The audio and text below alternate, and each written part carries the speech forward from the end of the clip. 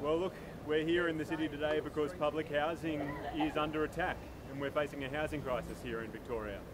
And look, right now we know that there's over 35,000 people on the waiting list and there's thousands and thousands of people who are homeless in our state right now. Now you would think that with that being the situation, governments would be doing everything that they could to actually build more housing and get people into secure homes. But instead what we're seeing from both state and federal governments are attacks on public housing. Now the state government, like a lot of people have been campaigning about for many months now, the state government wants to take some estates in the inner city and estates all across the city and sell them off to private developers. And the private developers would just have to build a little bit of public or social housing, and then they could build as much private housing as they want and they'd make a lot of money out of it while the public housing system is worse off. Now, that's at the state level, but what we also know is that the federal government is failing to do what it needs to do for housing. And right now behind us at the Mantra Hotel in the city, we have got a Senate committee hearing on a new federal government bill from the Turnbull government. Now that bill is to restructure how support for homelessness works in this country, but what it won't do is actually provide more funding, and it won't actually provide the sort of funding that we need to build public housing on the massive scale that we did in the 50s and 60s, which is what we actually need to do if we want to tackle the housing crisis in this country.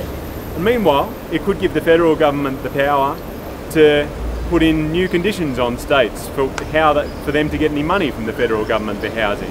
And you know, there's a pretty real and present danger that what that could mean is the federal government will say, hey, we'll give you a little bit of money, but only if you bring in more private developers and only if you sell off more of it. And we need to stand against that. We need to stand against any moves to privatise housing in our country because we need more public housing, not less. Yeah, Rob, it's actually worse than that because this bill is actually implementing a structure which is going to implement policy of the federal government. Now in May last year, May 2017, the federal government actually said that the money that they give the states for housing is actually going to be dependent, firstly on renewal of public housing, and secondly transfer of public housing to community housing, that is the private organisations. So the government is actually using this bill to implement that policy which will actually force the states to privatise and transfer to community housing even if they don't want to. At the moment we've seen a large scale transfer of public housing, but say in Victoria we've still got about 65,000 public housing units. If this bill goes through, it's going to implement the policy of the federal government to force the states to speed up that process of privatisation and hand over to community housing groups. I'd just like to speak on the ludicrousy of our federal government holding the Senate hearing at the La-di-da Mantra Hotel on Russell Street. How can the people of Australia even know that this event's going on? How can we have access to our parliament? And how much money is a private corporation getting when our government has public buildings all over the country where they could be holding this, where it's perfectly accessible to our people of this country? What they are doing is blocking access to the parliament, and this waste of government has to stop. The money they're spending today, could that build a house for a family of three? I bet you it could. That's about all I'd like to say. Great. So folks are gathered here today. The senators will come out over the next half hour or so, and we might do a bit of leafleting and get some support from people passing by and then talk to the senators on their way out.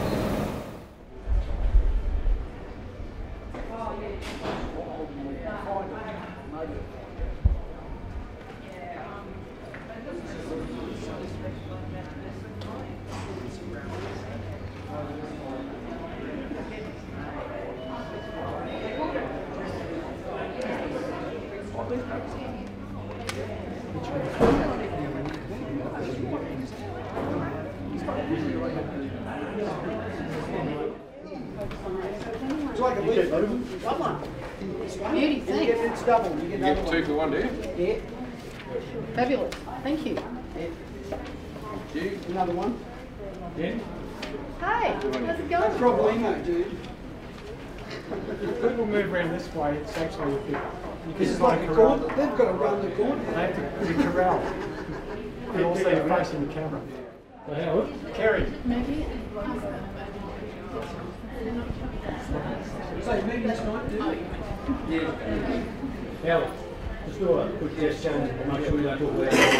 So, Senator, I'd like to make a statement to you. I'm aware of the fact.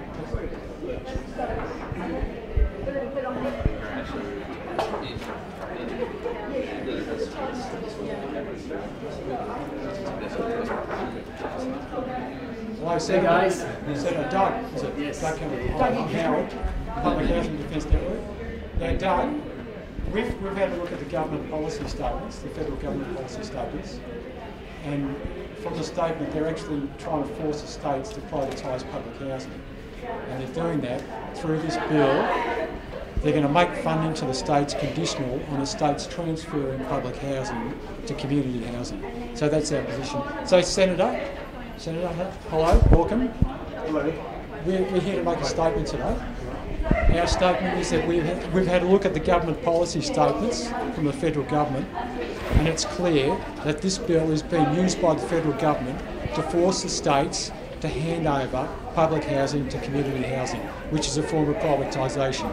And we're opposed to that. We support genuine public housing in the hands of government and not in the hands of private organisations like community housing. And we object to the federal government putting pressure on the states to increase the level of privatisation. At the moment, we've already seen a substantial amount of privatisation of public housing, and we don't want to see an increase in that. We want to see a reversal of it. So that's our statement from the group today. We're welcome to hear a response from you if you'd like to make a response. Well, look, I'm Shadow Minister for Housing and Homelessness in a Labour government. My fundamental... You're Doug Cameron, yeah? Yeah, I'm Doug Cameron, yeah. My fundamental proposition is that we need to get more funding into housing and homelessness. We need to make sure that the issue of homelessness and housing affordability doesn't become the biggest intergenerational inequality. Doug, I'm going to cut you short. Doug, I'm cutting you short. We have an agenda here. We have. Okay, Doug didn't want to make it. Doug, I asked you. I made a statement. I asked you for your comment. I'll cut now to our federal Liberal MP. No, I'm a Labor senator. Your name is? I'm the Shadow Minister, so you want to ask me a Doug, question, ask me a question. I'm making a statement. Yeah. I'm asking for a response on the specific question of transfer of public housing to community housing. If you don't want to make a statement on that, that's fine. Look, the reality is that there has not been any significant funding for public housing for decades in this country. I think the situation in public housing is a disgrace. It needs to be funded appropriately. There are thousands, hundreds of thousands of people who should be eligible for public housing being able to access it, but the priorities of governments have not been on that issue. I am not a supporter of privatisation, never have been, never will be. But what the situation is clear, that if we want to get more stock, to get people that are not being able to afford into the private rental, we need to make sure that the community housing sector grows as well. So there has to be a plan both for public housing, for community housing, for rental affordability. State governments need to look at the stock issue. Doug, I understand that. I've made the point about transfer of public housing. Doug, I've made the point about transfer. I'm not here to argue. Don't argue with me. Just make a comment about transfer. Are you opposed or in supporting the transfer of public housing to community housing? It's a simple question. I've said I'm a supporter of public housing. I have asked the question whether you're going to transfer. Where it's at. You haven't said what your position is on transfer, Doug. Well, there will be transfers. And so you're okay with transfer? I'm okay with transfers okay. In the context, if you let me finish. I'll let you finish. Okay.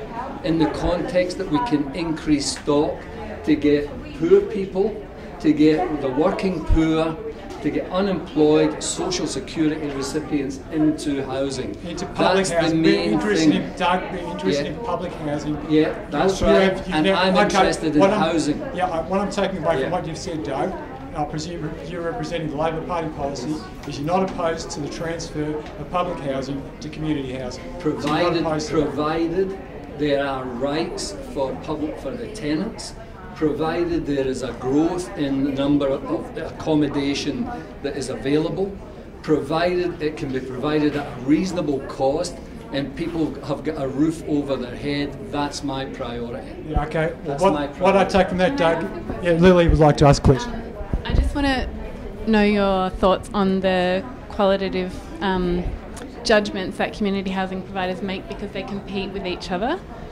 So because they compete with each other, they use selection to bring tenants in who are perhaps more mobile and upwardly mobile than the kind of people who are at risk of homelessness and currently homeless.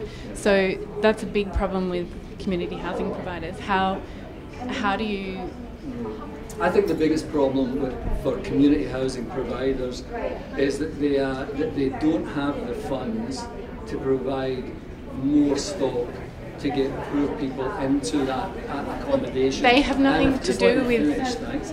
And what they have to do, and what governments have to do, is to make sure there's sufficient funding to deal with an issue that is an absolute disgrace and a crisis in this country, and that's to get people a roof over their head. That's what Labour is about.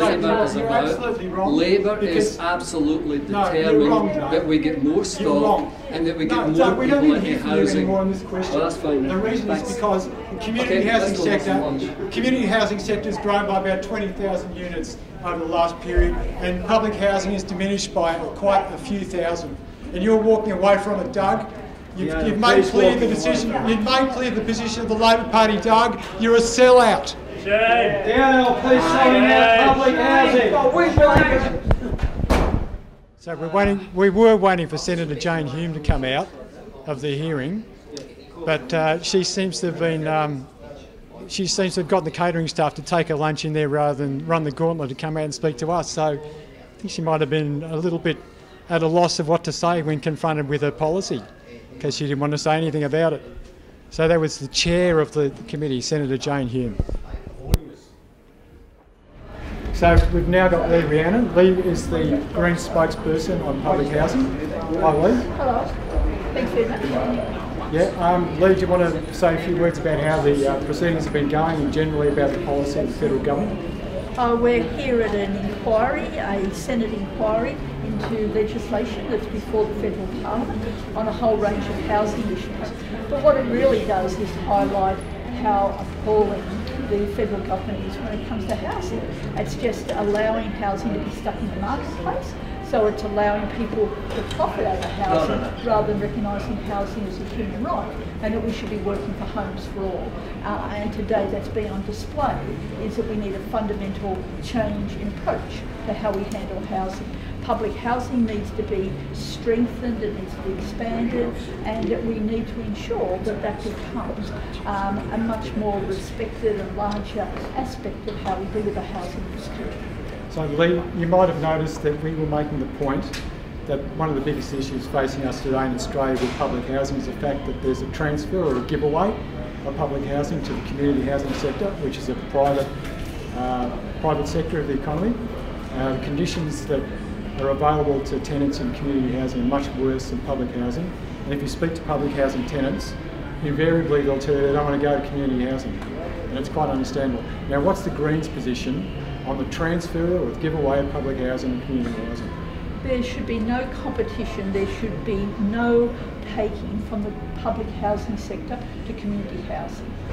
That really needs to be the starting point here. We can't have that battle going on. Because I'm from New South Wales, and I've seen and visited places, one of them being very close to the centre of Sydney, in Redfern, where they are in the process of moving a whole lot of public housing stock, where there's a very large community, very supportive, and they're breaking it up and moving it into community housing. And they've conned a lot of people, saying, you know, it's no different, you'll get this, you'll get that. But then in time, that community housing, they can break the contracts and it's into the marketplace. Having said that, I know because there's another example not too far away, some fantastic student housing co-op and a lot of smaller housing co-ops that come under community housing where a good job is being done. But in no way should there be competition. Well, competition is probably the wrong word. There should be no taking from public housing to put into so-called community housing. we need to be restoring the good name of public housing. Public housing had a good name when I was a little girl. I grew up in the 50s and 60s, and it was part of how things worked in this country. And the ACT is an interesting example. Huge public housing stock there. Many of the public sector workers lived in public housing. We had Commonwealth state housing agreements that ensured that people, you could have the dignity of having a home. So our big quest in the Greens is to ensure that it's homes for all, and that means getting housing out of the marketplace. I'm not saying that there should be no role for a public housing sector, but it mustn't dominate. We need to ensure government policy is about ensuring that housing isn't there for people to properly. Yeah, so look, the take-home message is you're definitely in support of public housing. I want to ask you a tricky question now, Leigh. Your predecessor, Scott Baldwin, who was in charge of the portfolio for many years, the policy reads, with no commitment at all, opposing the transfer or give away of public housing and community housing. Is that something you would like to see change to make that commitment? Because we have that commitment in Victoria. The actual policy, the state Greens Victorian policy, basically should be no privatisation of public housing.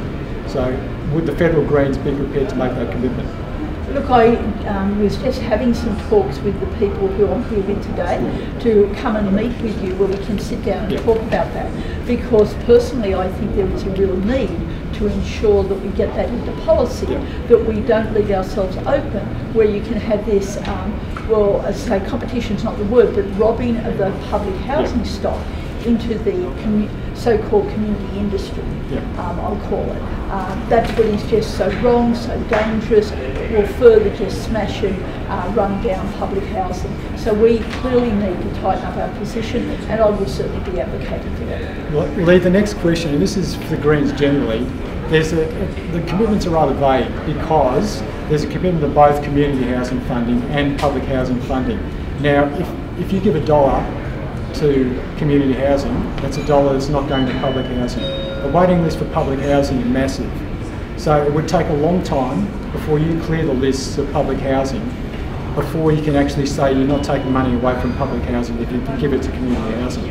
So to me, there actually is a requirement for the Greens to specify there is a priority in funding for public housing, and then to look at community housing funding after that funding need is met. Have you got a comment about that? Well, in terms of, I understand that the Victorian have a much clearer and more delineated. No, they don't actually. There's no specific on the funding issue. There's both, commitment to funding both, but there's no kind of priority in terms of, whether you're going to prioritise funding of public housing until that. And I think this is why the discussion is so valuable, to get down into this detail that we need in policy, so when you're confronted with bills like we are here, that you'll have that backup of policy about what our position is. So I can see a lot of merit in that. In New South Wales at the moment, we are working on a position that our priorities need to be, this is with regard to housing in New South Wales, the need needs to be, first off, is assisting people to stay in their public housing homes, and then to address the people on the waiting list, them getting homes before anything else is done. So it is very much in a public frame. Having said that, I do want to acknowledge that I think part of, and I haven't had the conversations with Scott, but Scott has very deep commitment to public services, the public sector. And I would imagine that when Scott was doing that, it was community in the sense of a lot of these smaller co-ops that are around. So that's where we have to sort that out, because many of those people, it is a form of public housing. It's dependent on the definition of public housing. We disagree on that point. That's what I value. I'll be down here shortly to sit down and to understand that, so we can tighten up the policy. I think basically we're on the same position, but I acknowledge we need a tighter policy to give people like myself who have the portfolio and then the whole party room clearer guidance when it comes to it. Excellent, thanks Leigh. Now Leigh, so I look forward to meeting with you. You may be hungry, Leigh. Just one point on the community housing is that there's so many different organisations that are community housing, and they have different criteria. They pick and choose who they house. this is an abomination in terms of where we've come from. Yeah, precisely. So, yeah, I mean, I would suggest that the clearest policy would be a public housing policy. Now, the co-op agenda that you're talking about arose in the late 70s and the 80s, and these were small groups of people that actually put money into a pot and they waited their turn. Okay, now that's a different concept to community housing. I think we've got to be clear about that. It's a different concept. But the big problem is that the community housing organisations, they have their own bureaucracies, they run their own agenda, and ultimately they're looking to privatise the stock. And I think the Greens really need clarity on that. Yeah. No, thanks for that's why I really do value the discussion, because the terms social housing, public housing, community housing, they're also variable, and I can see that they're used as cover to deplete the public housing stock. So it is very valuable to hear from you. Thanks, Leigh. Thank you. Thanks very much. Can we get a photo together now? Yeah.